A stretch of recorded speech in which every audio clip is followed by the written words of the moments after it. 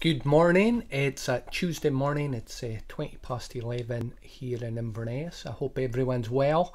I'm going to speak a little bit today about Law 2. Law 2 in the 12 Hidden Laws of Performance. And Law 2 in the 12 Hidden Laws of Performance is all about creating a positive vibe.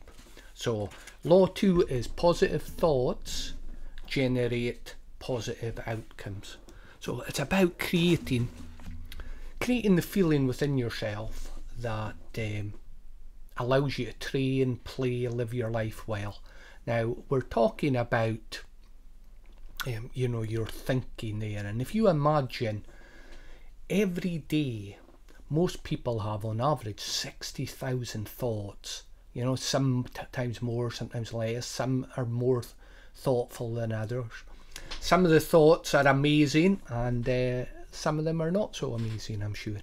But what happens is, as well as generating positive habits in our life, what tends to happen is we actually have thinking habits as well.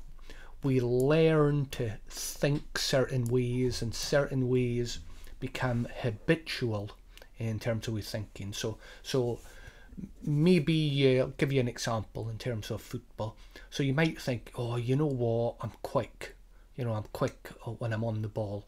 And that is a belief about yourself, but it's something you probably repeat to yourself in your head. You're saying, oh, what someone says, what's your strength? You say, oh, I'm quick. But also, you will have negative habitual thoughts. So you might have negative habitual thoughts, which might be, oh no, I don't like playing in the rain, which is a bit of a challenge if you're in Scotland. So you might have something like that, and I'm just making this up. I don't like playing in windy conditions. I don't like playing against. This is a classic one. Coaches say this as well as players. I don't like playing against that type of team because they don't let us play. Now, why would they? If you're a ball playing team and they are not as skillful, why would they let you play your game? Right? So maybe a habitual pattern you get to start thinking about as a coach is, oh, we'll have to play them again, we'll have to play that type of team. Now, the point about this law, that positive thoughts generate positive kind of outcomes, is that, and it's not about positive thinking all the time, which is impossible, by the way. No one can think positively the whole time because negative thoughts come in. The distinction is how quickly you can let go of the negative thoughts. So when I'm saying about positive thoughts generate positive outcomes, what I'm speaking about is when you feel good in your body. And I'm not speaking kind of all happy clappy the whole time, but I'm speaking when you feel positive in your body, either confident or focused or happy and enjoying it, you tend to do things better. So you tend to play better when you're confident. You tend to play better when you're part of a team you love to be part of. Or on the opposite side, you might say, we're not going to let them beat us. But you're taking that almost negative energy and you're transferring it and you're using it in a positive way. So positive thoughts generate positive outcomes. And this is almost something that, if I hold this true, I'll look to create a positive feeling in my body and I'll approach things a bit better, a bit differently than if I'm in a negative frame of mind. So if you think of when you're in a negative frame of mind, maybe you're a bit tired. So tiredness is a good example of this. So when we're tired, the great American football coach Vince Lombardi said this: fatigue makes a coward of us all. So when you're tired, you don't quite go to round the cone. You'll try to kind of stop 6 inches for the line when you're meant to touch it and run back. You'll not quite sprint to cover the player that's going back because you're knackered. Right? So fatigue makes a coward of us all means that we'll tend to not do the right things when we're really tired if we don't watch.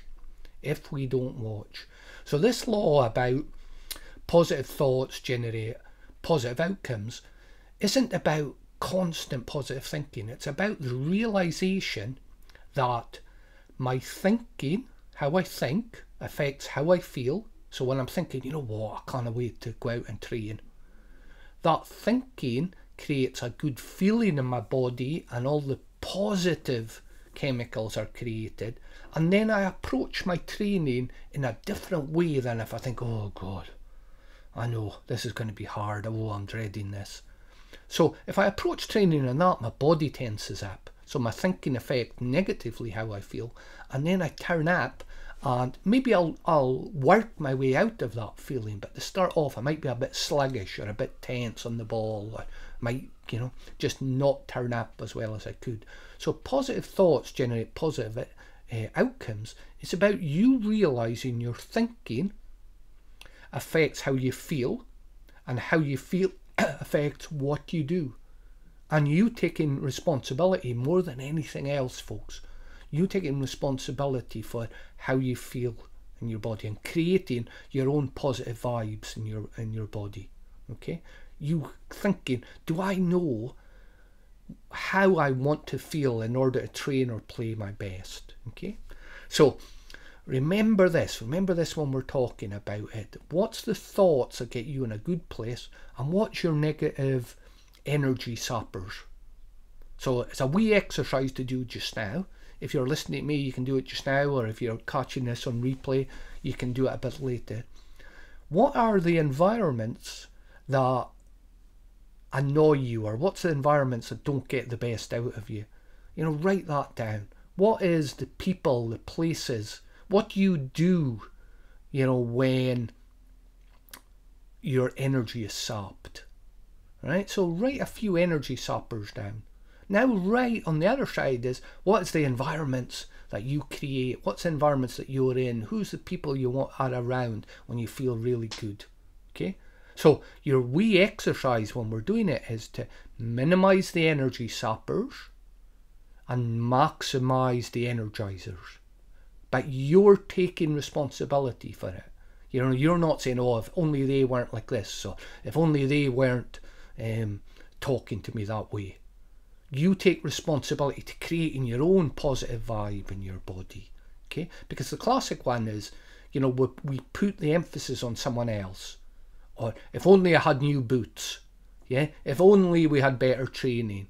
If only he wouldn't speak to me like that.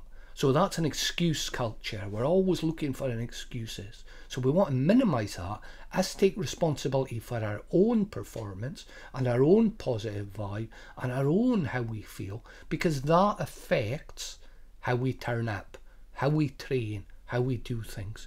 Now we're going to read you just a little quote out of the 12 laws, and it's one of my favourite ones, and it's from one of my heroes, Muhammad Ali.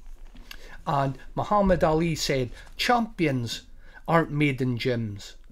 Champions are made from something deep down inside them, a desire, a dream, a vision.